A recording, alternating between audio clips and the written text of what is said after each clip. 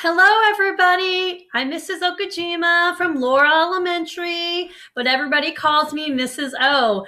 I want to just have a little video with you. It's kind of a weird time right now with the distance learning and getting to know the incoming preschool families that are incoming to kindergarten. So some things that I wanted to talk to you about is what you can expect from your kindergarten year for your child. Transitioning from preschool to kindergarten is a big step and can make people, especially parents, nervous. So I'm here to talk to you about some things that will make it easier for the transition for your preschool child. So one of the things is prepare your child ahead of time. Make sure that you're letting them know that they will be leaving their preschool setting and going into the world of kindergarten. And they're going to make new friends. They might see some old friends, but it'll be a time to transition. So they need to know ahead of time so that they feel comfortable. Even going to the school when it reopens, going to the school and showing them where their building will be, where they might be lining up, which is next to the kindergarten wing, doing all these things before school starts again in August. Okay. So one thing also is that rules are most of the time similar to preschool. At Laurel, we have the 3 B's: be safe, be responsible, be respectful. And each classroom creates their rules within those 3 standard 3 B's for the Laurel Elementary. Preparing yourself as a parent beforehand. At Laurel Elementary, the first week for kindergarten is a rotation schedule. So what I mean by that is every group of children, there'll be different groups. There'll be 4 groups. They will each have a color. We have 4 kindergarten teachers. So one color will go to maybe Mr. Wilkins for the one day. The next day, that color might go to Mrs. Cox.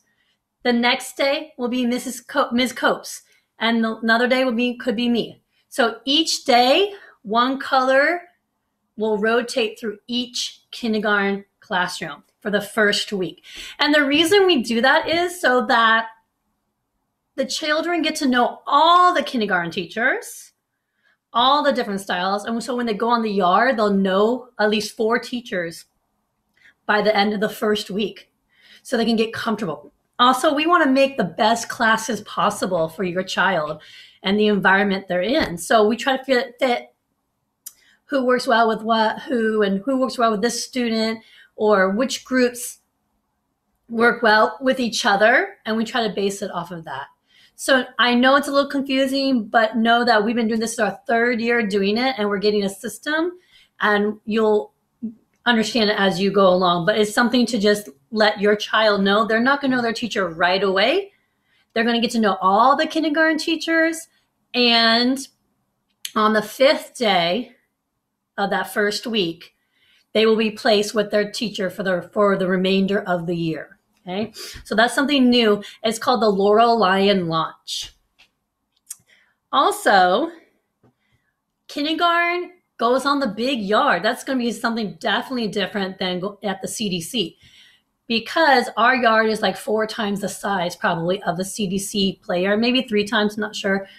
They don't stay in a little yard. They go on the big yard. But the first 6 weeks of school, our yard duty supervising has twice as many people supervising the yard. That is for safety and learning the rules, and so the kindergarten classes can get acclimated to the big yard. So that's definitely a big step that you want to prepare your child for.